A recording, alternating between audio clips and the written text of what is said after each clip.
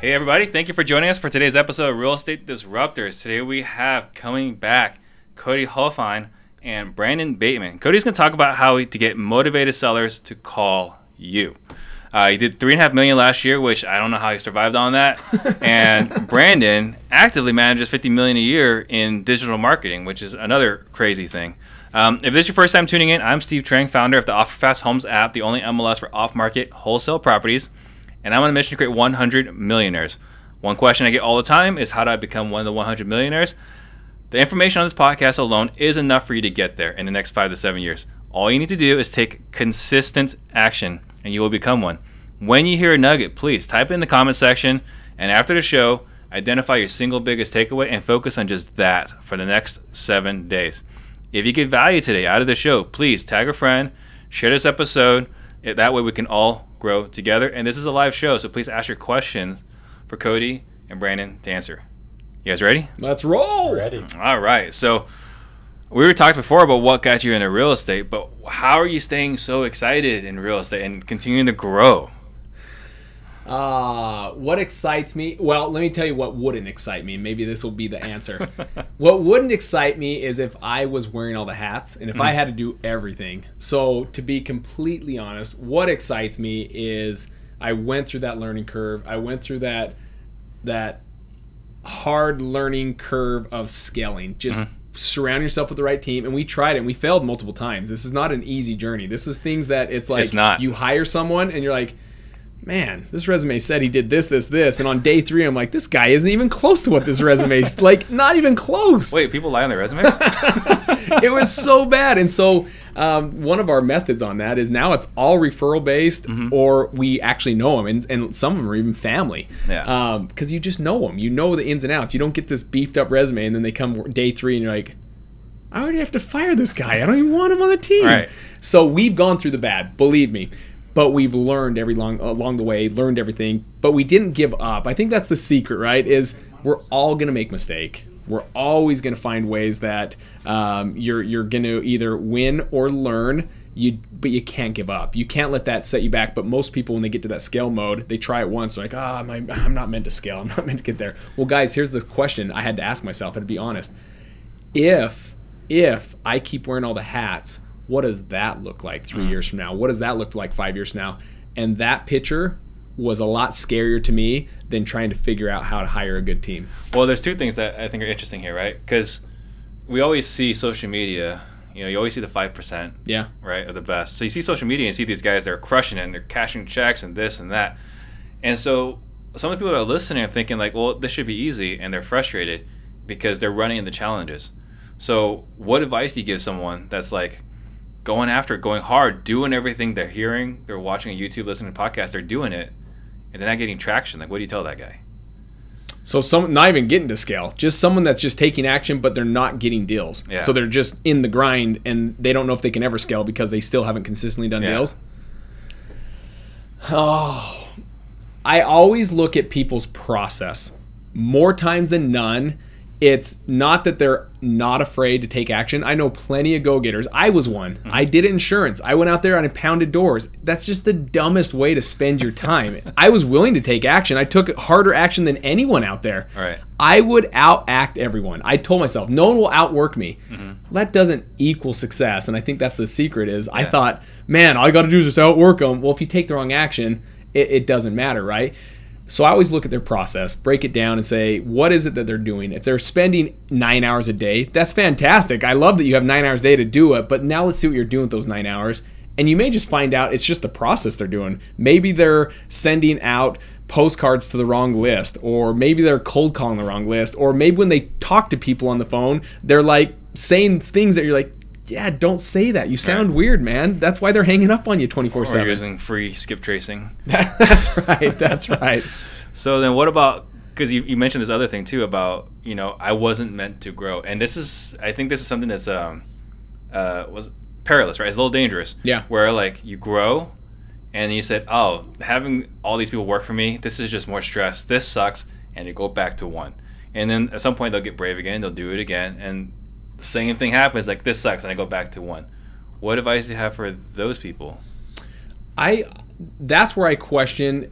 It sucked for me. Like I'm not going to sugarcoat this. I want your whole audience to realize there's a suck to this. Yeah. If you want to get to a point where you can be able to just work on your business 3 to 5 hours a week, you have to go through the suck. Like there was plenty of suck. Okay. I'm not going to sugarcoat anything about entrepreneurship. I think so many times we paint the picture that it was just unicorns and rainbows, and maybe that's where I think social media and this influencer space has a huge problem, is because they never share the details. They never share all the bad that does come along with it. It's just like, oh my gosh, guys, you can do this. You can do this in 30 days or less. Like, this is amazing. Well, you can't share the suckiness. Like, it's hard, right? Like, oh, this person quit on me. This person stabbed me in the back. Like, you don't really share those stories. Right. It's tough. It's tough. But I do. That's the thing is, it is tough. I had bad hires.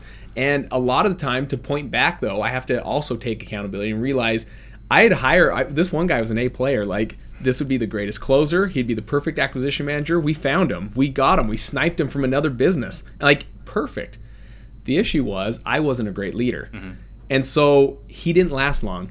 A players are looking for A leaders. Yeah. They're not looking to just work for someone because it's a paycheck. They want someone that has a vision, someone that sees longevity, something that's going to go for a long term, go a long time, and that they can see themselves growing in this place, not have a cap.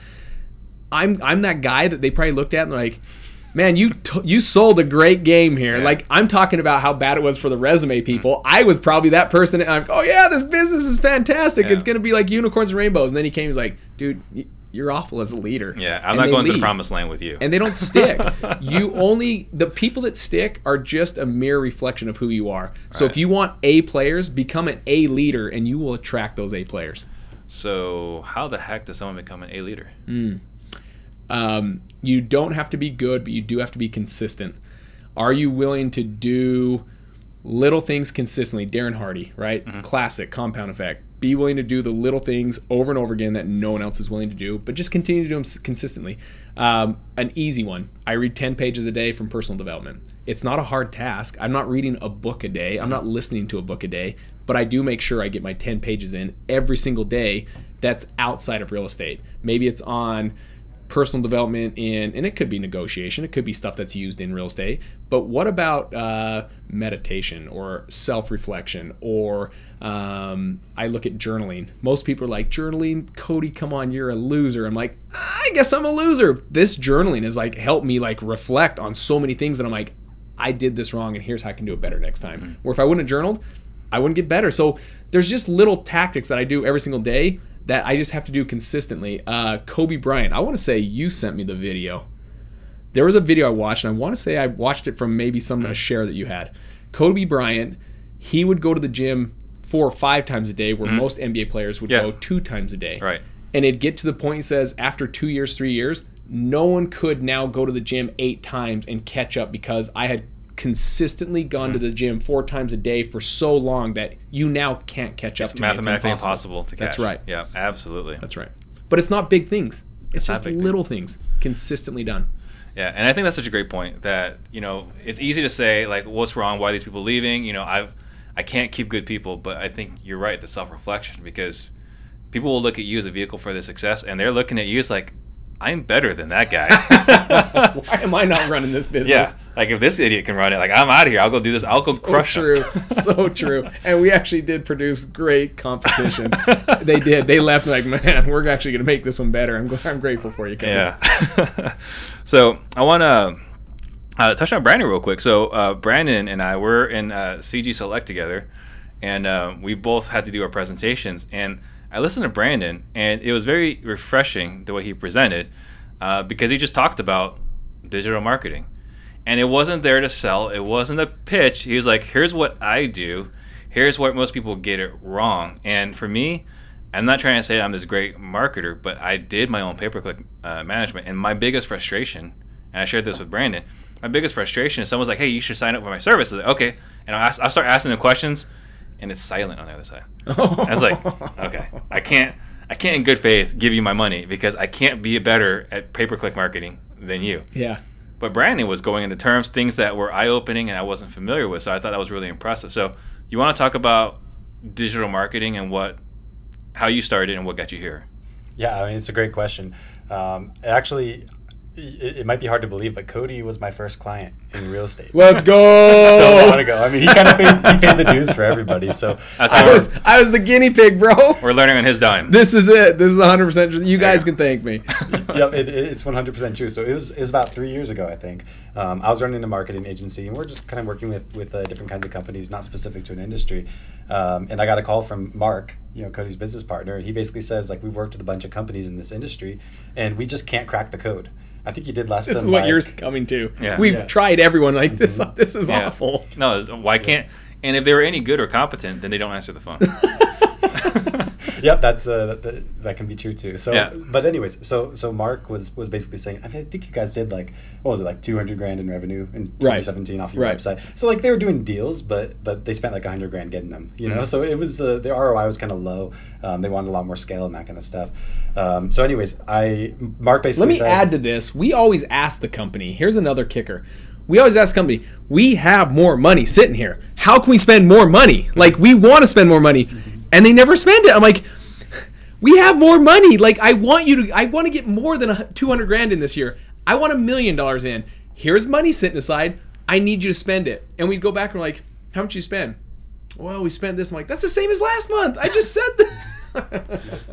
Yep, so Listening is an important skill. I wrote a book about it, actually. Well, when I listened, because basically Mark came to me and he was like, we tried all the agencies in this industry and we really can't make this stuff work. We know that there's deals to be had here. I mean, the fact of the matter is people are going to find the companies that they sell their house to. They're going to find them on social media. They're going to find them on Google. That's just how the world works now, and it's becoming even more that way. So like they knew that there had to be deals there, but they wanted to bring someone in from the outside that perhaps had a little bit more competence on exactly how this stuff works, Right. So anyways, that was kind of the beginning. We saw that first year, we I can't remember the numbers exactly. We over doubled revenue with keeping the ad spend exactly the same. Wow. So that was huge for us. And then the next year we were able to scale more. So I think 2020 we did 1.4 million in assignments from just about 277,000 in spend. And when I say that much in spend, I mean like that's what Cody's paying for his Carrot website. That's what Cody is paying me to manage that stuff and my team. That's the spend that goes to Facebook, to Google, to CallRail in order to track our calls. And like that's like the spend that must happen in order for everything to happen. So let's take a step back though. What got you into digital marketing? Oh man, what got me into digital marketing? It's an interesting story. So I don't know if I actually know this one, to be honest. No, I don't know if I've asked you this. No, I don't think you do. So a long time ago, when I was 15 years old, my first job ever was at a marketing agency. I was doing just kind of whatever they didn't want to do. So I remember like one of my tasks was like, here's 100 species of mushrooms. I need you to find stock photos of each of these species of mushrooms so that we can use it to advertise this health miserable. It wasn't, because I was 15 working during my high school classes. It wasn't. He's like, it wasn't though. I loved it. No, here's the thing. I was a 15-year-old working on my phone while in my high school English class making $20 an hour. Okay. So I was stoked. I think that was about as That's good legit. Money rules the task. That's for sure. At that age. Yeah, my other job was at Publix. If you know the Southeast, that grocery store there, making $8.20 an hour. Yeah. Okay. And I had to show up and I had to deal with customers, and it was just a completely different experience. Right. So anyways, yeah, looking back, nothing crazy, but I enjoyed it. After that, I've kind of always been interested in marketing, did a bunch of different stuff. I spent 2 years of my life living in Romania and Moldova, and that was when I got like even more into this, because I was like on a service mission. And we used to teach English classes because people there, like that's where their opportunities are, is knowing English. Right. So I decided one day, let me try to run some Facebook ads and just see like what could happen. Could we get people to our English class? Turns out with $250 in Moldova, you can reach almost the entire population of Moldova with a Facebook ad. It's incredibly inexpensive. And this is 2014. Like if you know Facebook ads, they only existed in like 2013. At that point, it was like, maybe what TikTok ads are now. Like it just was super premature and nobody really knew how it worked. So this is like super early stage, Eastern Europe, Facebook ads. We had 500 people come to our English course. That's a 50 cent per person that shows up in person. And it was absolutely nuts. And we served so many people. And it was, so anyways, that's kind of when I got addicted to the high of driving results with digital marketing, so to speak. I started the company when I was a sophomore in college. Wow. And just Good for decided to go all at it. Yeah, that's we started working with ironically some interesting kinds of companies. We started going more the enterprise route, which is where we got, of course, a lot more competent in knowing how to do it really well. Selling enterprise clients as a sophomore in college is kind of an interesting gig when it comes to digital marketing. Yeah. But anyways, we learned a lot of stuff there. And kind of did you have to sell them, or was it all marketing and they just kind of like signed up on the website? Like, did you actually have to sell them? Like, do you have to pitch them to get them as a client? Like, did they register on the website and then you had to close them on the phone, or they were just like... Like, this is all custom marketing, right? So I was just kind of networking my way into, like, doing audits, saying you should be doing this instead of this.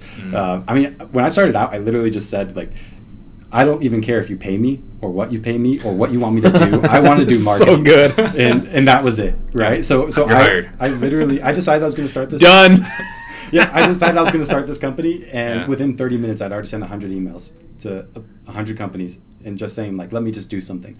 And we got some bites, and then we of course started charging money at some point, and I realized that the whole let me do your marketing for free business model. So how do we get back to that beginning model with my company? Yeah. So anyways, that's the story. That's awesome. It's I guess the secret for me in getting into entrepreneurship was low opportunity cost. Yeah. I decided to start a company instead of taking an unpaid internship.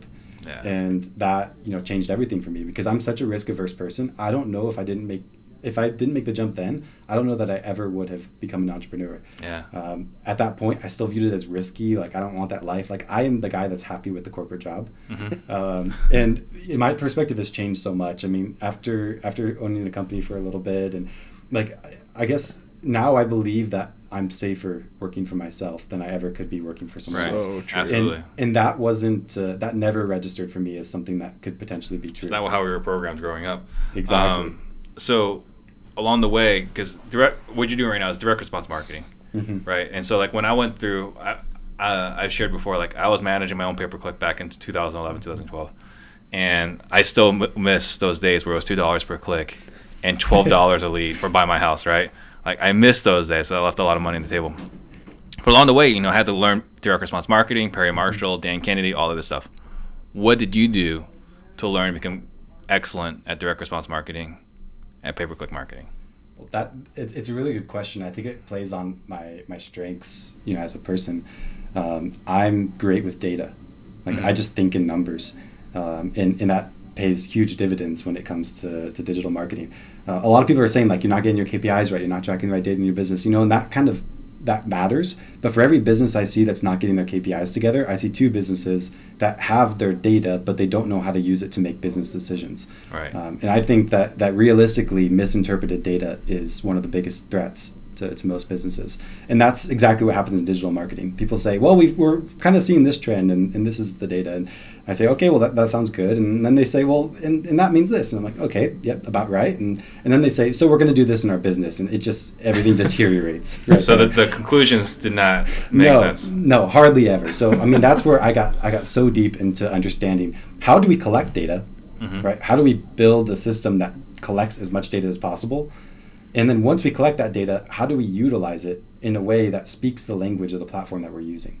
So that's where I've gotten so deep in this. We've built our own software around PPC. We've tested thousands of Facebook ads for wholesalers. At this point, I believe, like, in terms of understanding what actually drives deals, not just leads, we have the largest database that exists in digital marketing for wholesaling across these channels. I believe so, because nobody else is tracking what generates deals. Right. They're only tracking what generates leads. And by the way, this is how he closed me, right? Take my money. Yeah, I mean, so I'm listening to Brandon talk about this. Like, yeah, we know that these phrases gets leads, but we know that these phrases close deals. That's right. Oh. Makes a huge difference. Okay, so we're bidding, trying to get our cost per click low. Really, what we should be doing is trying to get our cost per deal low. And that was the thing that he was talking about. Was like, oh, crap. That makes sense. Perfect example of data misinterpreted. Yeah. Being a problem for a business. Right. Right? Because marketers want to tell clients, we generated you this many leads. And we don't care. When we work with clients, we don't care if we say that we generated you that many leads. We care how many deals did you get. Yeah. Right. And that's the important thing to track, the closings. I look at just digital marketing in general. I think that has the biggest space for growth. I look at that was what we were most excited about. Direct mail, I mean, everyone knows me for direct mail. That's what I've always preached is direct mail. It's not dead. It's still not dead. But something happened even last year that I was like, man, there's something special here. And so Brandon just kept learning. I wish I could say I kept learning. I didn't. Well, and we just kept responding to the awesome learning he was doing. Well, and he's being humble too, because a lot of that growth that we've had is from training his team on how web leads are different from the other leads that they manage. That's right. So, I mean, just a different process. Yeah, exactly. Different process on how you manage those leads. Although direct or digital marketing can produce a lead, we treat those leads completely different than any other lead. So it's no different than our marketing dollars. We have a certain list, and then we have a stacked list. It's like, okay, this individual's on 4 different lists. Who's going to get majority of your marketing dollars? That or the high absentee or the high equity owner occupied? Right. It's like most companies, though, they're spending the same money on all these lists. And it's like, guys, we got to concentrate. So the same thing with our how we respond when these leads come in. These leads are seeking you out. This isn't you trying to seek them with a postcard or a cold call or any other way that's outbound. These are people coming to you saying, hey, I need to sell my home. And too many times I caught my team writing this story that was just fake. And so this is over years of learning this. So yes, great digital marketing, but then this process where I'm looking at my team and I'm like, well, I just already called them, and I've called them 4 times in the last 20 minutes, and they're not responding. This must be a fake lead. This must be one of our competitors just baiting us over here. Right. And we write this story, and we start to almost find justification, and rightfully so. Most people fall into this, and I see this all the time nationwide where they're like, oh, man, I called them 5 times. I mean, they're probably not as motivated as they wrote in this web form. Well, real story that took place, we have 3 acquisition managers in Utah. We had a web form come in that was just like, you wish you could get this on a phone call in 5 seconds. I mean, everything that you needed to know was like a number 10 on my hot list. Like, get out there now. And they call them. One acquisition, call, voicemail, text. Next acquisition, call, voicemail, text. Call, voicemail, text. 3 people in 10 minutes. From the time the web form came in, 10 minutes. Now, we could all write this story and say, oh, man, they're not motivated. She wasn't that serious. You always have, or how many times you say, man, your phone's on your hip. Look how fast I pulled my phone up. It's like, the phone's on their hip. You don't just leave your phone sitting around. Like, she knows we're calling her. She knows we're texting her. Well, the reality was my youngest acquisition manager, the newest one, says, I think I'm just going to go out there. So I'm like, what a brilliant idea. Let's do it. So he goes out there, and she is already loading boxes into a U-Haul. And yes, her phone is upstairs. Goes in, talks to her. 2 hours later, comes out with a contract. Still to this day, our largest assignment, $124,000, where most people would write that off saying, well, we've tried 3 phone calls, 3 voicemails, 3 texts in the last 10 minutes. It must not be motivated. We treat these leads with a higher urgency and more respect than that. We just go unannounced, and we get contracts all the time unannounced. It reminds me of Homer Simpson, right? Like, I'm just one man. I did everything I could do. That's the story you hear. I mean, if you're not I can still hear it in my team. My team knows this process, and there's still times where we have to catch each other saying, is that real? Or did you just write that story? And they're like, you're right, I wrote that story. We have to always remind ourselves, always be aware of, we write these stories all the time, but it's to justify that, I don't need to follow up with this one. They're not that motivated. And we write this story out. And we've updated our process. Yeah, baby. Right. Now, PPC, we can't get a hold of them. Get your butt over there. That's 100%.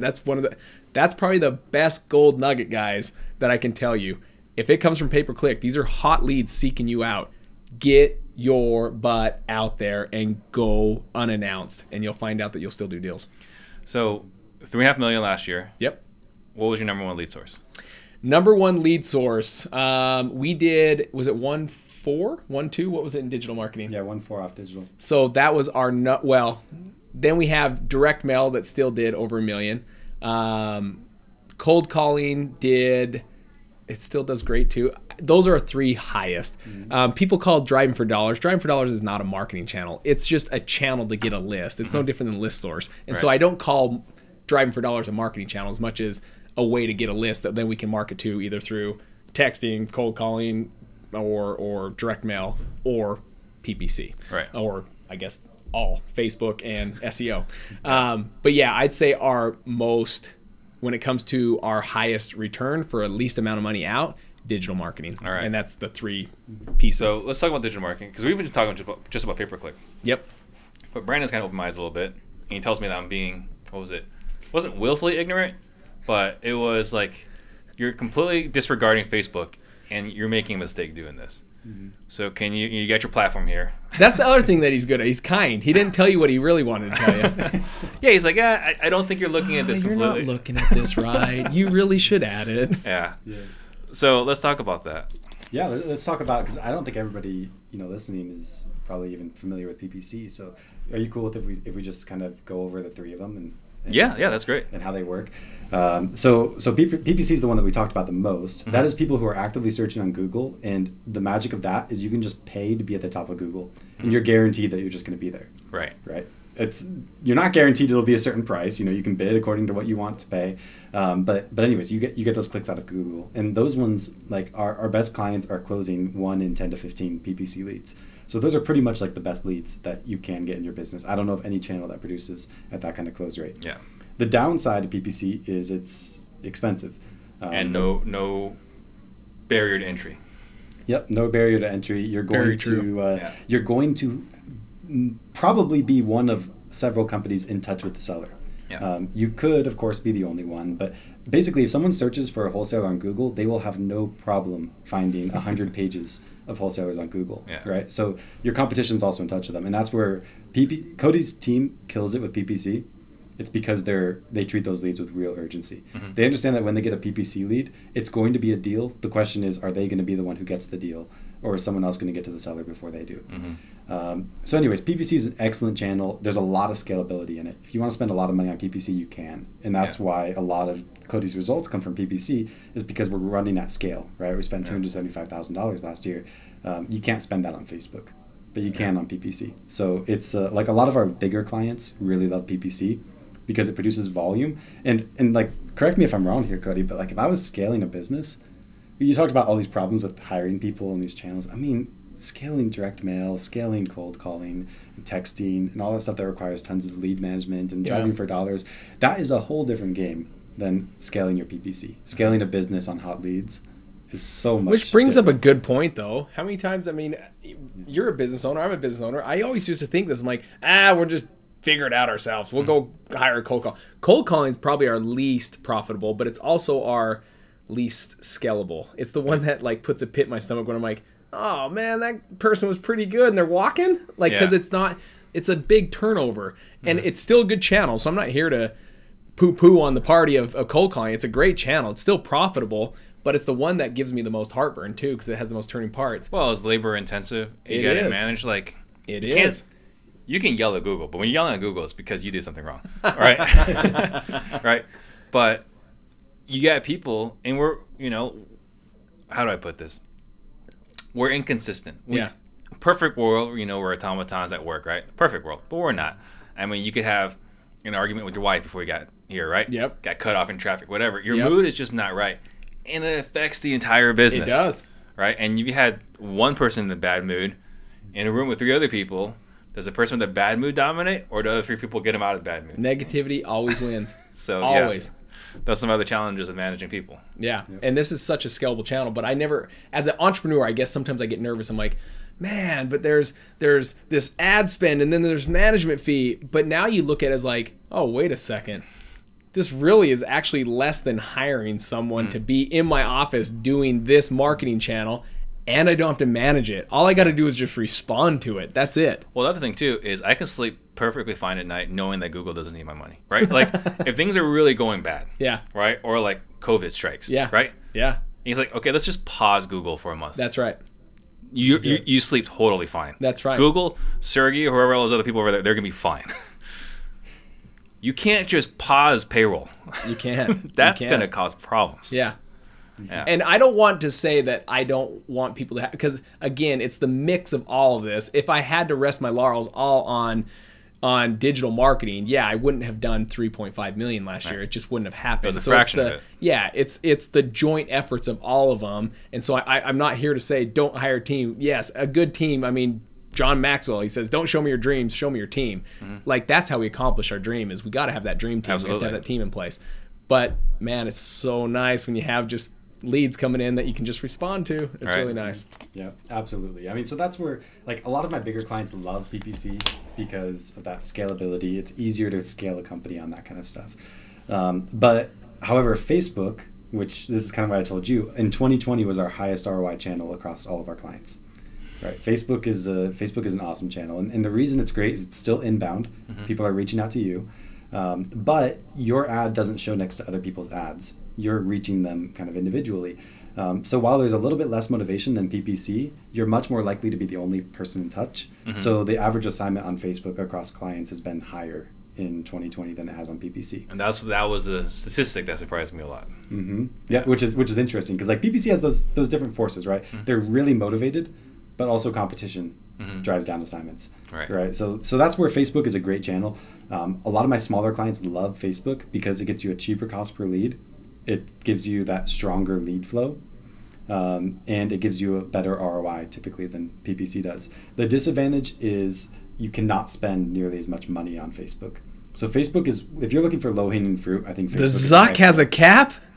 The Mr. Zuckerberg has a cap on how much money he can spend with this guy? Well, let me clarify that. I'm talking about diminishing marginal returns. Right. Yeah. Right. So Zuck's going to take as much money as you're willing to give him. Yeah. But the fact of the matter is, Facebook's so cheap, you'll just reach everybody that exists in your market. And after you do that, you'll do it again. And after you do that, maybe the third time it doesn't do as much as it did the first time. Right. Gotcha. And you just run into this diminishing return where people kind of get fatigued from your ads and it doesn't do as much. Whereas PPC, it's limited by the number of people searching, but there tends to be more money that you could spend there than on Facebook. So Facebook is an excellent channel. Oftentimes, if people are looking to just get started and have a lower budget, Facebook is the best channel out of the digital ones. Whereas PPC, they'd look at it like, oh, I only got like 4 leads this month. It's kind of slow. It can be really good, and those leads close at an amazing rate, but it doesn't feel like as much is happening as it does on Facebook. So anyways, both great channels. They kind of have their own things. I think the interactions between them are probably the best thing. When you're, for example, marketing through Google pay-per-click, and then you're retargeting with Facebook. So when someone visits your website, you're continually showing them seller testimonial videos and different things like that help not only for you to get the lead, but also once you get it, for when you call them to be excited to talk to you, not skeptical of this company that they submitted their information to online.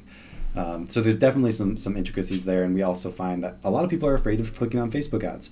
So instead, they'll search your website on Google, and you got to be found there too. So we find that we have a lot of leads that kind of have interactions on both of those platforms. Interesting.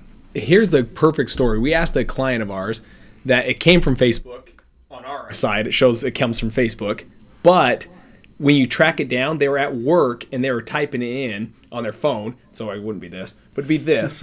They'd be typing it in their phone. They click on our ad, our pay-per-click ad, and then the boss this is the true story. My boss came by, so I closed down. And so I shut it down. And then I was at home talking to my spouse. I was like, man, there's this company is like Sell Utah or something like that. Well, meanwhile, retargeting on Facebook, all of a sudden they're in Facebook like, hey, that's the company right there. And they click on it. Facebook got the credit, but that's the beauty of them working together, where would they have found us again? Maybe not. Yeah. Or would they said, was it this company I sent it to, or is it this company I sent it to, that form? And they can never remember. That's right. This is 100%, because I mean, you got a few seconds, and most of them are busy at work, and they're trying to do it as quick as they can, but then boss comes by and they shut down and go back to work, right? Yeah. That's why that retargeting, why the two of them, I didn't know what I didn't know either. I was like, nah, just pay-per-click. Yeah. And then you realize, no, it's the power of both, because how many people are scrolling through Facebook, and that retargeting is now pennies on the dollar. I mean, am I saying that right? Yeah, I mean, retargeting is such low-hanging fruit. We spend less than $1 a day for the majority of our clients on retargeting, and we still reach everybody who goes to their website. Wow. So it's just incredibly inexpensive. Of course, I don't know if you can hire an agency to spend $30 a month for you on Facebook ads. Like, you got to do something else too. But it's like a no-brainer to spend that money on retargeting. Wow. So one thing I always heard, correct me if I'm wrong, right? If someone's finding you on Facebook, generally, isn't it a longer cycle time from when they register to it closes? Yeah, absolutely. That's where we see that PPC tends to be the quickest time in between a lead and a contract. Facebook, it's a little bit longer. So like you got an immediate dopamine hit with pay-per-click. 100%. Facebook is a slow. Yeah, it's slower. It's not like cold calling or texting. Like, it's going to be shorter than those windows. We still find that everything blended together on digital tends to be a quicker payoff than any other channel.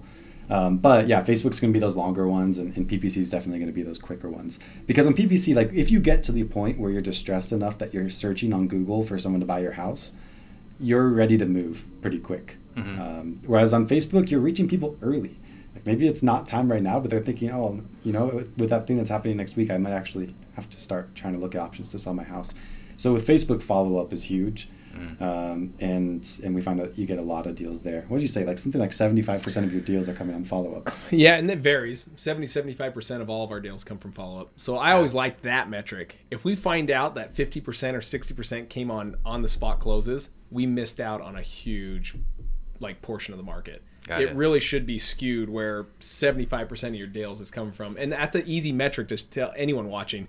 See where your deals are coming from, track that. And if you're like, oh, 80% of my deals come from on the spot closes, I hate to tell you, you're missing out on 75% more of the market out there. You're missing out on a ton of deals. Yeah, exactly. And then there's a third way. Exactly. It's called SEO. Stands for Search Engine Optimization. This is my favorite. Yeah. Is it? Cody loves when it comes to ROI, this is my favorite. Yep. But it is a later game, not a now game. And he'll explain that. Yeah, so if PPC, here's probably the best comparison. If PPC is renting a house, SEO is owning a house. SEO is basically the game of using Google for what it's actually used for. When someone searches something, yeah, Google's going to show paid ads, but also it's going to show organic listings that are the most relevant thing for that. Now, how do you, when you're one of 100 wholesalers with websites in your market, prove to Google that you're more relevant to what the person's searching than one of these other companies? It's by doing search engine optimization. Things like posting content on your website, getting backlinks, optimizing pages on your website for particular keywords, and different things like that are kind of how you prove to Google that you belong there. The thing about SEO is it does take a lot of time. If you start SEO today, you will not get, most of our clients, it's 9 to 12 months until their first deal from SEO. Wow. It's one of those things where it's relatively inexpensive each month. Like, you won't pay as much for SEO as you do for other stuff because there's no spend.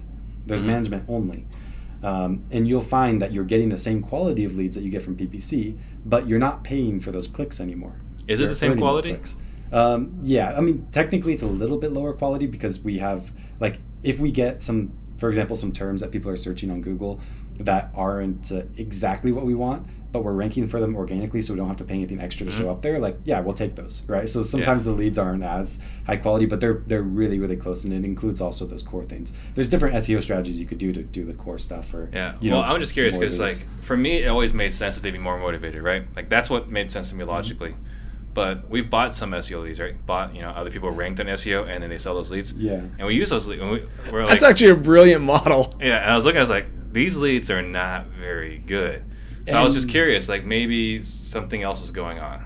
Yeah, that's a matter of what is the SEO. Any company that's selling leads, you generally can't count on the quality of the leads being the same as if you were to generate them because they're making money on each. Their model is how many leads they can get in. Yeah, so I think incentives are kind of misaligned. Slightly skewed? Yeah, it's not that they couldn't do it right, but if you're looking at what's going to make them most profitable, it's rarely going to be having expensive leads and telling people, but trust me, they're really good. It's just going to be providing more leads. That's generally what's best for them. So, and I'll ask you the question here that I asked you when we talked before was, I've got a couple of guys in my market that are pretty big. You might have heard of them. Open Door, OfferPad, Zillow. How do I compete against these guys? Because they have a little bit more money than I do. Yeah, and a lot of people think of SEO I want to be number one. And then I ask them, well, what do you mean, number one? They're like, I want to rank number one. I say, well, for what? Because we identified about 5,000 things that people could be searching to find a wholesaler. And if someone searches right here where we are, or they search 5 miles away, they're going to get different results on Google. Right. Google's a crazy machine. So anyways, there's a lot of granularity to it. If you can't compete with the big guys and be right at the core of Phoenix on Buy My House, there's more long tail stuff, right? Yeah. There's things that are less common that you can be more optimized for. And then, of course, there's different locations and everything. So really for SEO, there's always something to be had there. There's so much opportunity. But it is worth saying that it can't scale quite as much as PPC with one website, because Google only considers one website relevant for so many things. Whereas PPC, I mean, you could bid on, like we've had a client that has 10 million keywords on PPC. This is outside of wholesaling. I was going to say, I've done my campaigns. It's not 10 million words. Yeah, but they literally have 10 million keywords. Like if you're willing to pay for it, Google's willing to let you pay for it. Of course, they're really good at that. Yeah, they're really good at taking Cha-ching. money. So anyways, that's where like PPC, you can scale it to, as long as there's people searching, you can have it there. But basically the advantage of SEO is once you start ranking, it tends to be the highest ROI channel over time. Like Cody spent about $12,000 maintaining his SEO last year, and did about $300,000 in revenue from that. A little over 300,000. So that, my friends, who wouldn't want to spend 12 grand at a slot machine, put in 12 grand, pull it down, it spits out 320. That's what it was. That works. It was. But it really is a long game. It is. That's scary as an entrepreneur. Before you go on to this, that's scary as an entrepreneur, because someone's like, you're going to just be paying me, but it's like planting a tree. It's like, I want shade right now. It's like, great, you should have planted a tree 15 years ago. Yeah. This is the same play. It's, you want leads from SEO? That's fantastic. Well, you should have started 12 months ago. And that's the reality. And so many people are like, well, then I'll just keep investing more money over here. And then they never start this. The problem is you have to start this. Like, get that 12 months going, because that ROI is so great. That's why I love it. It's not like that was my biggest money in channel. It's just 12,000 out for a little over 300,000 in. It's just, you look at that and you're like, holy cow. But one of the other things that I think is crucial that we're really, really good at is every time you do a deal, we have a process set up to get a testimonial on Google. So a written testimonial on Google. And then, in fact, people can go look at it. Utah, just type in Utah Sell Now, not the WW, and definitely not the pay-per-click. But you'll see on the right side, you'll see I think it's like 105 or 106 Google reviews, and then more importantly, on our website, who owns YouTube? Google. And so, what are they going to promote? Their company. So always get video testimonials, and at the bottom of the testimonial, always transcribe it.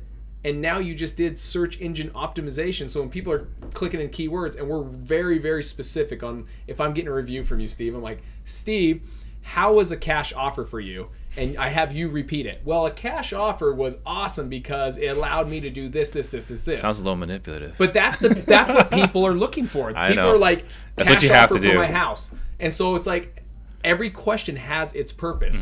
How was selling your home fast in Provo, like even saying a city, so that if someone is in the nearing cities of Provo, Google's like, well, here's a company that's relevant because this guy just sold a home for fast and for cash in Provo, and this guy's right outside of Provo in Orem. So there's key things there that I think a lot of people aren't doing. If you go to our website, you'll see we have a lot of videos, but we also have a lot of Google reviews, and it's not like you can just pound them and say, hey, I want 20 of my friends to go and put reviews on there. Google doesn't look at that as relevant. They're like, that's great, you did 20 in a day. They want to see longevity. They want to see consistent post every single week, consistently for years. And then they're going to be like, this guy's relevant. This guy's serving a lot of people, and people are willing to post about their review on it. So I think we should hit on real quick the process. How do we get all those Google reviews? Like, what is the conversation? When are you asking a seller, and what's that conversation like? So we used to have our title company do it. So when they're in closing, like, hey, before you go, we'd have like a mug and all this fun stuff that we'd give them as a gift. And hey, before you go, how was your experience? Now what we do is our acquisition managers just do it. And what we do is, instead of asking for a testimonial, that's like a way that's like let's get better in this. Like, it's almost sounding like you owe me. They don't owe us anything. They just sold us their house at a discount. They don't owe me a testimonial. But when we ask for a testimonial, it's almost like, hey, you owe me a testimonial. They don't owe us anything. So what we do is we involve them in our mission. Our mission is to serve people and help them. Like, we want to make sure that we get them to plan B and serve them with high quality. How do we enroll those people into that mission? And so now what we do is we just ask them, hey, your story, it's not as unique as you think, but you may find out that your story could really help someone out there that doesn't think they have an option on selling their home, that they think they're stuck with this. And it might be your story that lets them know that there's hope, that could inspire them and motivate them to let them know there's other options out there. Do you mind sharing your story so we can see that? And people are like, they want to be. Everyone wants to help someone. Right. If you ask someone like, what's the biggest thing you'd want to do? They're like, oh, if I could just serve people or help people. Everyone wants to help people. So enroll them on that. How do I get a story from you so you can inspire these people? Do you mind sharing your story so we can help these individuals that might be out there thinking, I don't have a chance. I don't know if anyone will buy my home. You may find out your story just might give them hope to find out there's options. Like, heck yes, I will. And then they do it. I love it. So that's what we do. So we're not going to mention any names here. Okay. We were speaking offline. And there are individuals out there that promote locking contracts up at the seller's price and price dropping them. You feel that's short-sighted. And I think that lines up with what we were just talking about. Definitely not legal. That's another conversation. But as far as the short-sightedness, you want to talk about, like, well, I guess we just expand upon that, the problem with that business model. The problem, now if you're going to go back to digital marketing, what person is going to give you a review if your goal is, well, gosh, I'm in a market where I have Steve, Trang, and Pace, and Jamil, and Brent, and I'm in this market that's just crazy competitive. So what I'm going to do, I'm just going to lock it up at full price, and then I'm going to go back and renegotiate it because I'm going to get an inspection and say because of this, I have to actually pay this. Mm-hmm. Like, come on. There is no intent of ever paying that price. And on top of that, majority of them are going to cancel. Mm-hmm. But how many people, when you go back and say, I'm going to give you 180, and then you go back and say, I can only give you 120. How many people can you enroll to say, hey, would you give me an amazing story that would inspire people? Like, no, dirtbag, you cut me out 60 grand. Like, right. I was hoping for 180 and you didn't do it. You did 120. I can't imagine that business growing. So now on the SEO side, at least I don't know how it values. That's a great question for you. I put a lot of stock and weight, and we use that as an authority play when we're talking to people. Hey guys, we have more written reviews, more video testimonials than any other company in the whole state of Utah. In fact, on my way over there, I'll send you a couple that you can already start watching. So we use these all the time, and we send them over, and that's our touch, right? It's 5 to 12 touches. So we're using that. Well, if you're shortchanging people, you have nothing to say in the authority, but I'll guarantee you also those ones that you canceled, I'll guarantee you those people will be like dirtbags, right, crooks, never do business with these scumbags again. And guess what? Google's going to sniff that out and be like, nope, we're not referring you. We're not putting you anywhere out here for people to see. Like your SEO, you're going to be on the 20th page. Well, not just that. Like, this is something I taught a while ago, is that every lead is an internet lead. You might not think it's not an internet lead, but every lead is an internet lead. Because even if you came by referral, I'm still just like, who's this Cody Hofhine guy? Yeah. Let me look him up. Oh, he does all these things. Hey, Cody, don't even bother coming over. Yeah. Right? Like, it impacts you, right? That's right. The ones that you price drop are going to give you some nasty reviews. The ones that say F off are going to give you nasty reviews. No one's loving you. That's right. Right? So it's really short-sighted. And then the whole other thing where it's completely legal. That's a whole other story. If you want to last in the game. If you don't want to last in the game, do that model. Yeah. So let's see, guys. Please ask your questions here for Brandon and Cody to answer. Is there anything else you want to add on the digital marketing side? Well, I just say with SEO, like the way I would think about it is like if you're at a point in your business where you're taking home money beyond what you need just to pay for your for your family's livelihood. Like if you're buying rentals or you're investing in the stock market or something like that, SEO is going to get you a better return than that. It's worth investing in. The problem is people put it next to the short-term stuff. And they say, well, it's not going to work. But then they go buy a rental. And I'm like, well, that's not returning your money day one either. Like that's going to be a long game to get your money back there. SEO returns dividends far. So you're saying don't compare SEO to your pay-per-click results. That's right. Compare it to like your stocks and your rental portfolio. Because it's an investment. Just like those things are. If you decide today, I want to stop paying Google, I want to stop paying Facebook, they're not going to give you any more leads. No. If you have worked on SEO and you built it up, that's a machine that generates leads, and now you'll get leads, even if you decide to stop maintaining that machine today. And slowly it tapers off, but the maintenance can be cheaper than getting it there also. So it's it's an asset, and that's how you have to view it. It has actual tangible value. Whereas pay-per-click, Facebook ads, you bring the leads in and then they're gone, and it's very great ways to scale a business. but I find that most wholesalers are a little bit too short-sighted to really invest. They want the fast SEO. money.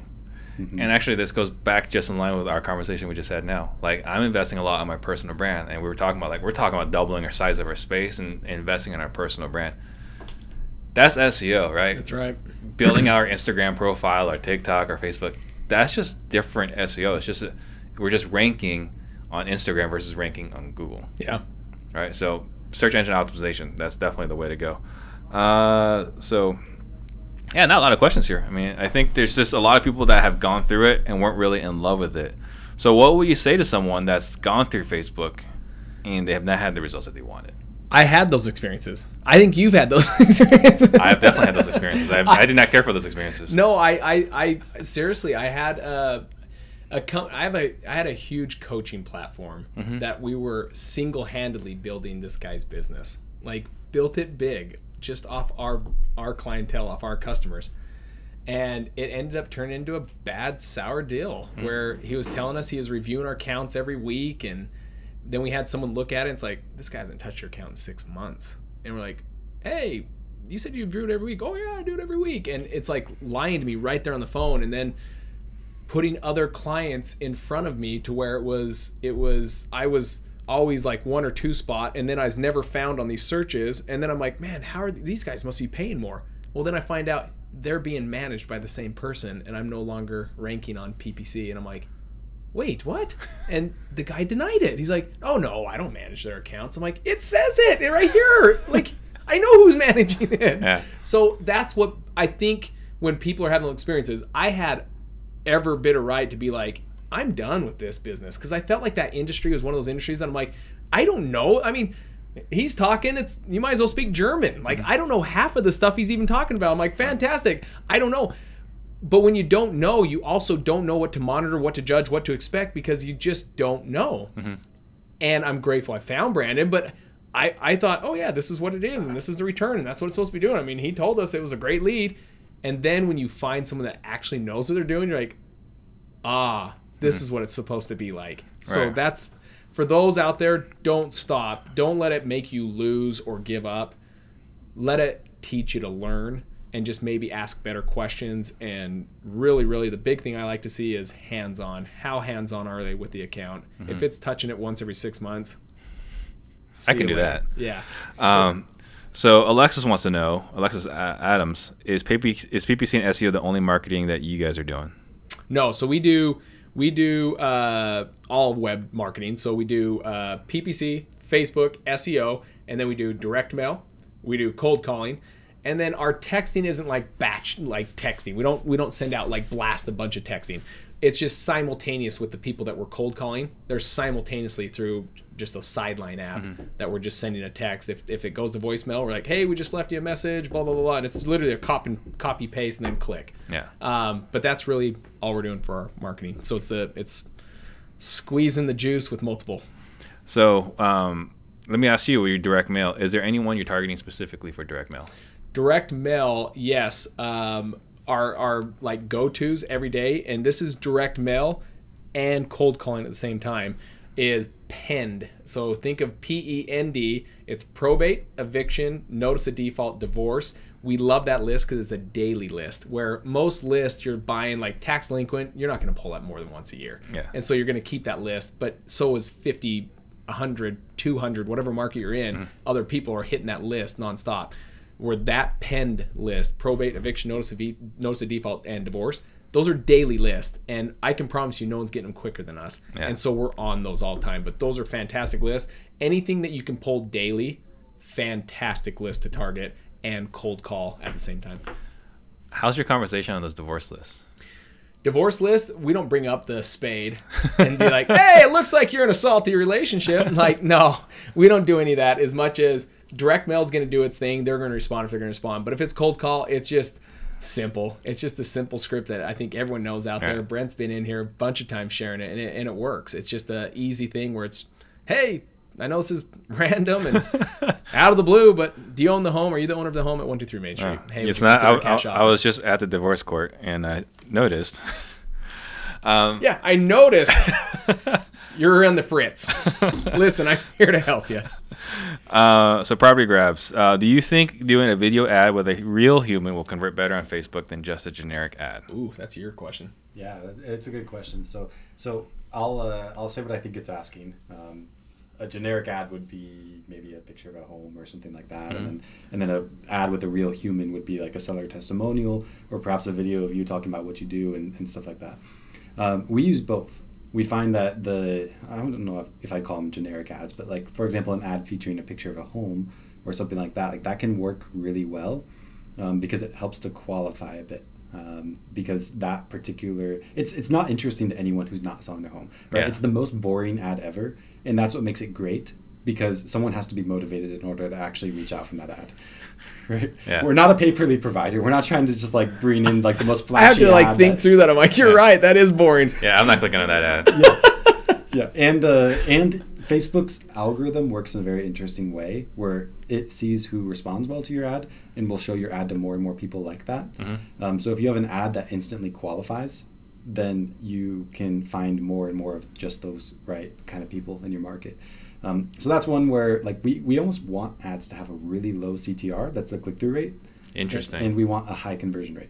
Because I think a low CTR with higher cost per click, but I guess it doesn't matter because that's just part of the game. It's just part of the game because you can increase conversion rates because you can qualify better. So there's that, right? So that stuff works. There's also the video ad side where, maybe having that person in their face can help have some better connection. We find that those tend to work really well as well.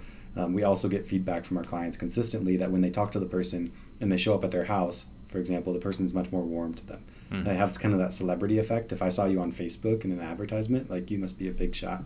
So That's a good this point. time that you're giving me is really valuable. So we want to have that stuff, especially in retargeting, because it keeps your face in front of them over time, even if they're not ready to sell right now.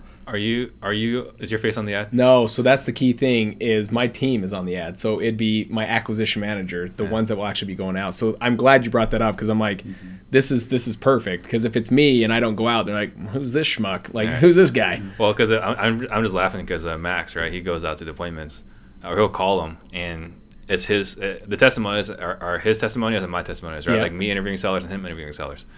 And he had a lead, and she's like, "Hey, this is Max." She's like the Max, the Max in the ad, like, the Max. Yeah. Sign here. I want your autograph before I sign there. So let me ask you. I think personality types, though. Think about this. I had a guy that I sent. I didn't know this until I'm at a title company. This guy walks in. He's like, $78,000 check. It's a guy that went through a coaching program. And I'm looking at him like, oh, that's awesome. Really what I was doing is like getting the name. I'm like, what's the name and address? And I jot it down, right? And I go back to the office and I'm like, we have to figure this out. Like, he just did a $78,000 deal. We got to figure this out. And I'm like, we mailed this guy like 6 or 7 times. He cold called him once. And the guy's like, I keep getting postcards. And I'm like, no one's going to buy my house. This is it's the worst house out there. He's like, well, tell me about it. But it's because he called him, he gets a lead. So there's these personality types that respond to different things. That still image versus like a video image. I think there's also that personality type that says, I'm going to go with the still image or I'm going to go with the video image. So right, I think there's that personality part. And this gets actually...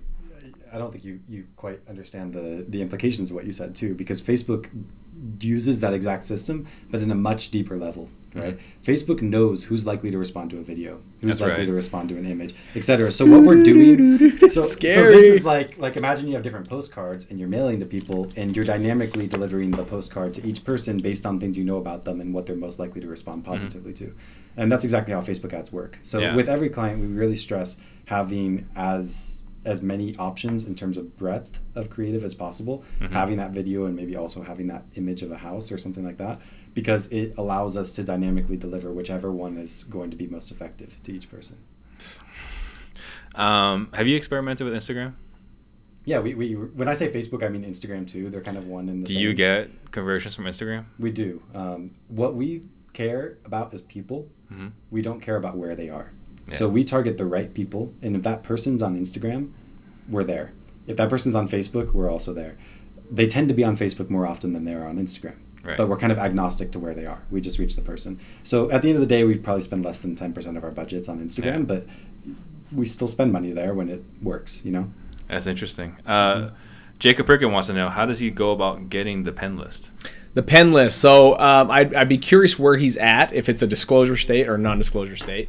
I would be talking to either title companies or talking to like a probate attorney or a divorce attorney, because ultimately some states that allow you to just log in and get it, especially right now with it being closed down. Some are already switching over. Now some of these slower cities, they're not. They're like, well, the courthouse isn't open, so you can't get it. And they have no ambition to change that. They're like, when it opens again after COVID, you can come get it.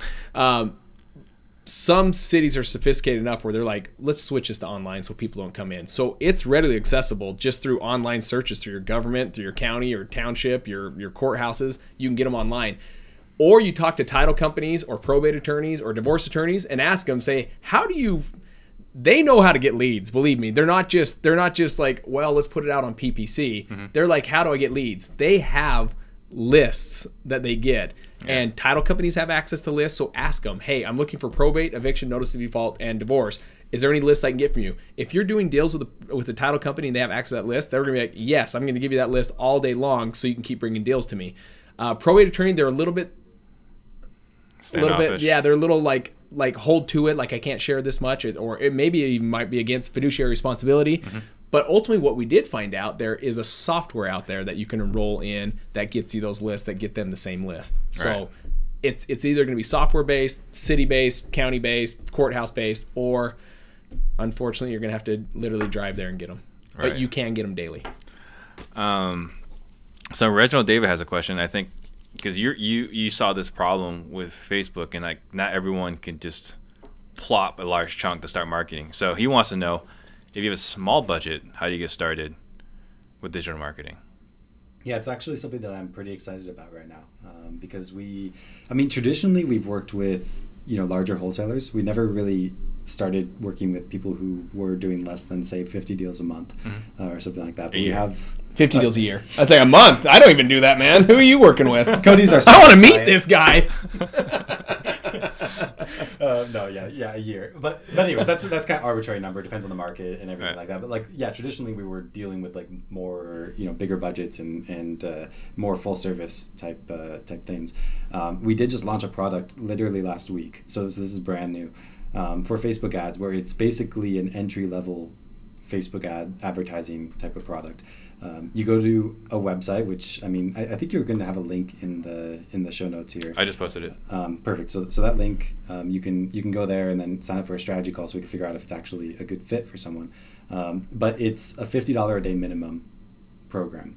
So that means it's like, that works out to what, like $1,500 a month as a base for Facebook ads. And instead of trying to figure out what exact audiences are we going to target and how are we going to pull that data and what's our creative and how are we going to optimize this and how do we know like which form of capturing the leads is best and getting our website up and our hosting, like all this host of things, you literally just go in and say, this is how much I want to spend each day.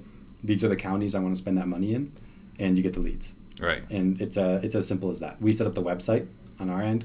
We set up the ads and the audiences. We have our own advertising that we've tested across a bunch of clients already that we're using for that. So it's kind of more of an entry-level thing. It's not, I don't think it's right for every company because it's not custom to their brand, right? So they're not going to have like their face in those ads, for example, and stuff like that. They're not going to integrate that with their PPC marketing and all that stuff. Like that's all stuff that I think comes. But do they tap into your knowledge? Like, I guess that'd be the question I'd want to know. Do they tap into, you're now working with, let's say, X amount of wholesalers. I think that's what makes, in my mind, I'm like, man, that knowledge is getting wiser and wiser on your end, saying, hey, amongst all of our clients, do they get a tap into that knowledge base that's saying, hey, we now have a big, massive lookalike audience that you're just tapping into already, or no? Does that not work like that? No, it works exactly like that. So we're basically taking our knowledge of what's worked across clients, and this is just kind of taking the core of that and making it more, like by making it not custom for every client and not making a website for everything and customized and all that stuff. It basically just makes it more efficient on our end, so we can make that really simple entry. Yeah, you're leveraging magnitudes of scale and using what you know already. So I would say, like, if you're looking to potentially get into digital marketing but you have a smaller budget, that's probably the best way to start. As soon as you do have the budget to afford it, I think a custom service could make a lot of sense, where you're going to be building something for your company specifically, and taking into account those nuances of your market and all the different channels and the interactions and having your brand there and everything. Like, that's definitely valuable. But this could be a good stepping stone. We intend for it to be a place where we can kind of start getting clients some deals, and build up that trust in digital so that we can get them on the full solution. That's better, I think, in the long term. But I do think it's a step up from, say, a pay per lead type program, because it is built for quality of leads. It is built for as much efficiency as possible. So it's kind of like in between a custom service and a pay per lead type program. A stepping stone. Yeah, exactly. So you said you were spending how much a year or per month on pay-per-click? Pay-per-click, you know that number probably better than I do. Pay-per-click, I'd say, is it 7? Is it 15? But that's between both markets. So that's Utah and Dallas. I'm like, it's not 15 in each state. Utah and Dallas, Texas, 15 between the two. That gets you enough, huh? I'm kind of surprised. I thought you could go bigger in Dallas. I mean, everything's bigger in Texas. You can, but we have to scale that team and make sure the process is in place. So that's a 1-year-old business where we're going on what are we, since May of 15. So we're going on year 6, almost 6 years. And this one's just in its infancy. So we're now building that out. So we just brought on our second acquisition manager. We're now building that out so that it can handle when we turn that up. Because that's why I love Dallas. It's like, what a nice city where I'm like, oh man, I love this city because it produces deals. You can like chuck a rock and you'll hit one of those cities in Dallas. It's like they're everywhere. It doesn't matter where you throw a rock. You're like, there's a deal. There's a deal. It's a massive, massive area. It's true. And he could spend probably $50,000 a month on PPC in Dallas if he wanted to. So that was going to lead to my question. Right. I mean, everyone in Phoenix, just completely disregard this episode. Not for hire. So how big can we get as far as spend goes in Phoenix for our operation? I mean, this is one of the key advantages of working with a company that really knows what they're doing. Right? Because when we work with you, we can figure out these kinds of things. To know that before you enter into a market, and because like we're starting with you, Steve, today. Yeah. On your advertising, right? So like we don't have all this data to know. Like Ryan doesn't know, but you're meeting with him right after this meeting. Yeah. So we so anyways, that's where like we need some of this information. But to give you an example of like what we're doing with Cody, oftentimes we're saying we have some more money. Where should we put that money? We're saying here's the data that we need on your side. And then we'll look at things at PPC like how often are you showing up and on what keywords are you showing up and how high are you showing up on those things. And we could do some simulations. If we were to spend more money, how would that affect your cost per lead? You can always spend more money, almost always. The question is how much is that going to increase the cost per lead and how far into diminishing returns are you going to get? If I had to guess, in a market like Phoenix, over $30,000 a month you could probably spend on PPC with a reasonable level of efficiency. But it is always that trade-off between, do we want to kind of be a small player and just pick off the lowest hanging fruit and have that advantage? Or do we want to play at volume and we're going to spend a lot more per lead, but we're going to get so many more leads and we're going to do a lot more deals? And could we be more profitable doing that? It's always about finding that balance between those two. And actually, that's a great point, because this is a question I always was wondering about. I always bid enough so my average was 1.5, right? Sometimes I was number 1, number 2, but I was never number 3. Yeah. And so I just always adjusted my bids. Well, I didn't adjust it. I had it set so Google will automatically adjust my bids so that my average is 1.5. That ages you, Steve. Huh? That ages you. It's like it's not done that way. But average position doesn't even exist as a metric, much less positional bidding. But yeah, anyways, that's just funny because that's before my time even. But oh, jeez. So even he's. So like I said, $2 a click, $12 a lead. Yeah. Anyway. Crazy. What? So then there is no like magic now where you say like you want to be number 1 or number 3. Like it's just like, is there a goal here then as far as bidding? Yeah, ROI. Okay. Right. So what that comes down to is sometimes there's going to be searches where you're like, oh, those aren't amazing. Someone's searching "sell my house." Right. It doesn't say that they're motivated, but also they're searching on Google, so maybe like that's showing some type of motivation. Yeah. But it's not like a "we buy ugly houses" search. It's not a "sell my house fast for cash" or "get a cash offer on my house" kind of search. It could be traditional real estate. Yeah, it could be more retail focused. Everything has a value. That's the key point. Like in an extreme example, you could be a wholesaler in Dallas, and then someone could be searching for a divorce lawyer in Memphis, Tennessee, and one in a million of those people searching for a divorce lawyer in Memphis, Tennessee also has a house in Dallas that they're wanting to sell. Mm-hmm. So that click has value to you. It could be like a millionth of a penny, but it has value, right? So I think that's a key thing that we want to change in terms of our mindset about PPC, is it's not that there's good things and there's bad things. It's that there's things that are overvalued and undervalued. When you go into a market as a wholesaler, you're not looking for, you're wanting to sell houses at top dollar for as much as possible, right? Mm-hmm. But you don't go into the market and say, I'm now going to look for the most expensive houses because that's how I find the ones that are going to sell for the most. Because that's not how you make the most money, right? That would be really silly. What you're looking for is houses that are undervalued. Mm-hmm. So you might find one where the house is only worth 20 grand, but you can lock it up for 5 grand. Well, that's a deal. Right? Same thing with PPC. We have some stuff that's better, some stuff that's worse. The thing that's most valuable is understanding what those things are worth and bidding appropriately to it. So if you have a click that's worth $100, you don't pay $120 for it. Right. So that's the main thing, is basically we look. This is spread. That German talk I was talking about. Well, this is the reason why I signed up with him. We were talking. This is what I was there. I'm like, this is why I had to bring him. I was sitting there, I'm like, Steve's gonna ask me a question. I'm like, I don't know. I have no idea. I better bring Brandon. But this is exactly why I signed up for this guy. So Alexa was asking, you guys are pulling your list, you said daily. Yes. On those 4, yes. Tax delinquent, it's not worth pulling daily. And how often are you following up with a lead? So let's say someone hit the pen list yesterday. Yep. You pulled it today. Yep. What's the follow-up like after that? Yep. That's going to depend on what it sounds like when it comes in, right? Mm-hmm. Like, not every lead's going to get the same follow-up. Because we're reaching out to them on directly, it's called cold calling. Everything's cold. You're just reaching out to them. Some people are interested. Great. They're going to get follow-up. But we have a process. So our acquisition managers are the 30 days and less. Like someone that's going to move in 30 days or less, that's the only leads they touch. They don't touch our medium and they don't touch our cold.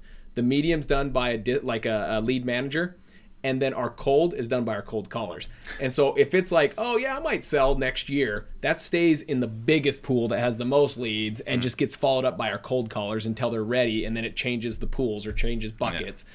But we only have 25 leads per acquisition manager at any given time that they're following. That's it. We want 90% of their effort on those 25 leads, not dinking around with these other leads that, yes, are important, but not important for them to follow up on. So that's a hard question to answer because it's not all the same. It just depends on where they're at. 30 days or less, they're getting a phone call. It could be daily. It could be 2, 3, 4 times a week.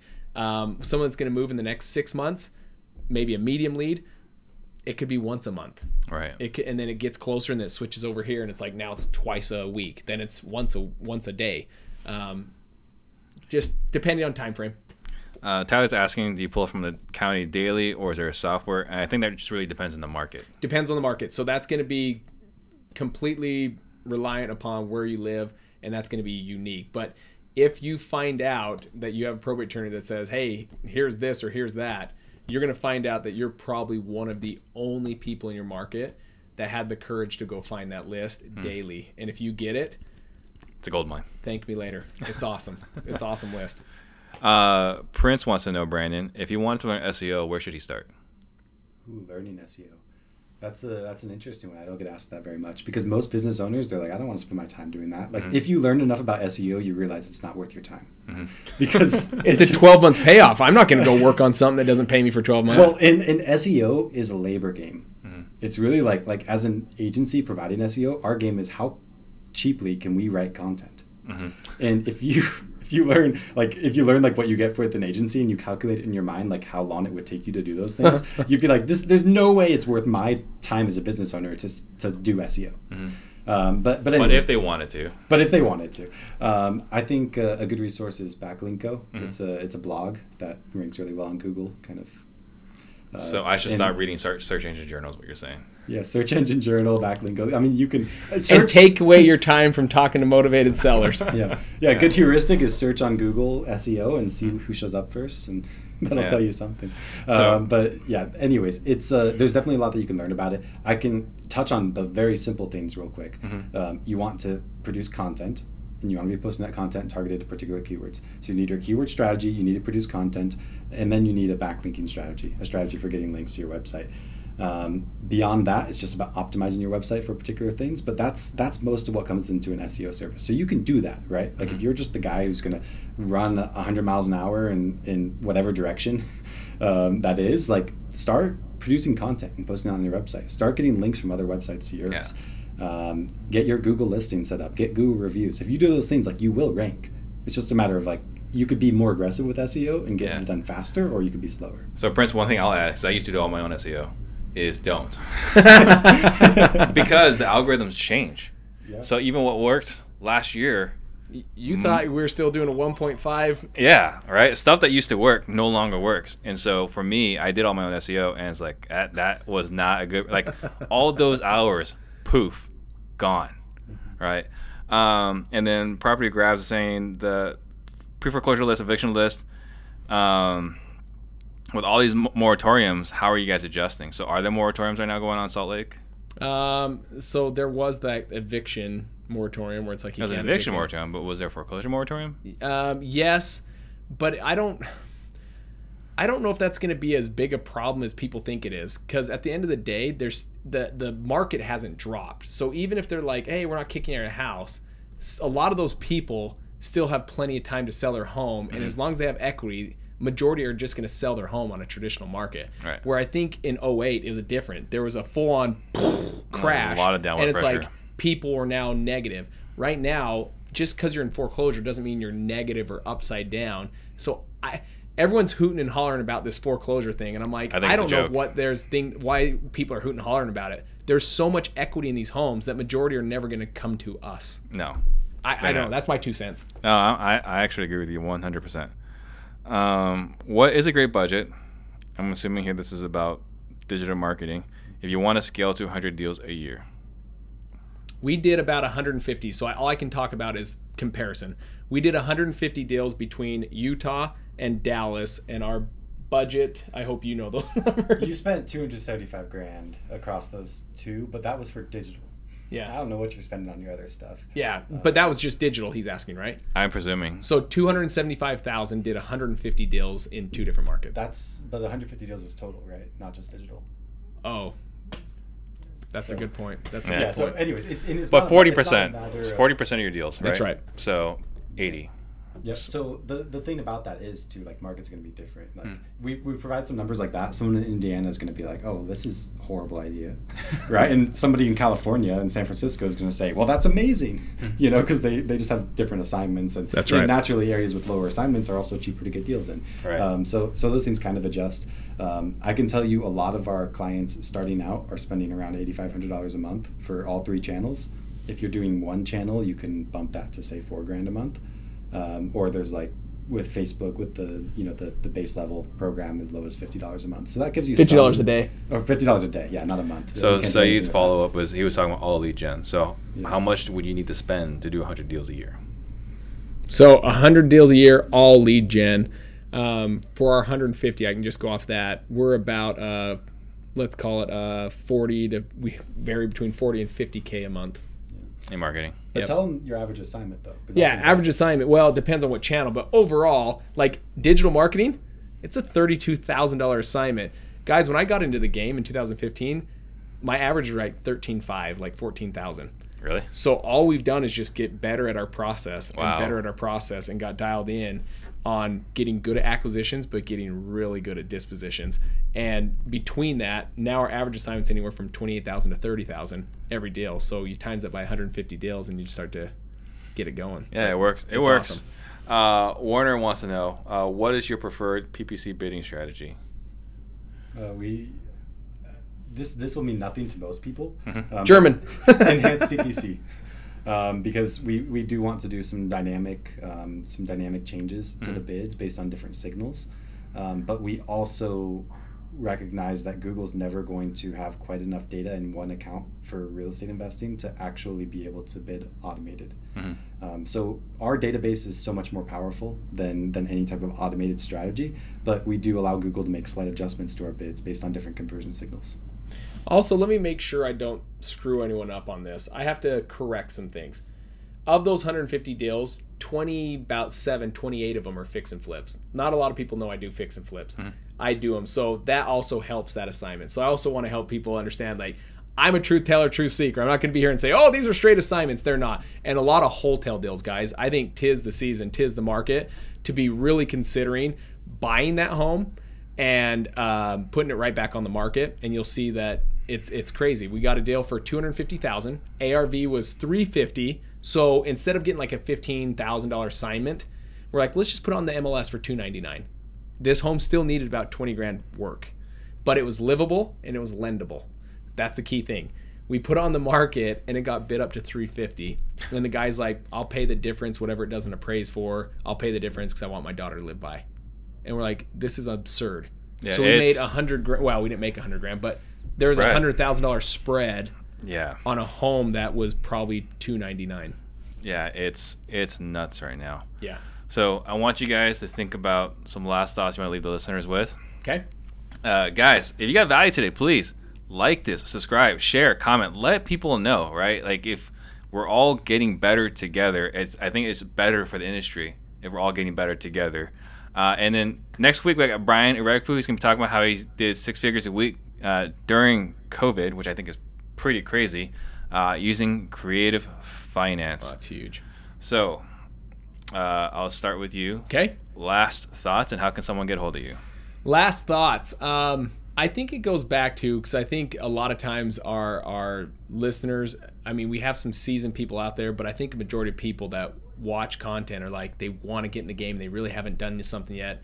You don't have to be good. You just have to be consistent. I can't say that enough. That's probably one of my favorite sayings, because too many people don't get in the game because they're waiting to be perfected. They're waiting for this perfect plan. But the individuals that just get out there and take massive imperfect, not perfect, massive imperfect action will always outperform the individuals that are sitting at home, building a perfect plan, taking no action at all. All right. And how can someone get a hold of you? You can go to goref.com. That's a new website up to learn more about me, but also just my handles just at Facebook and Instagram, and that's just Cody Hofhine.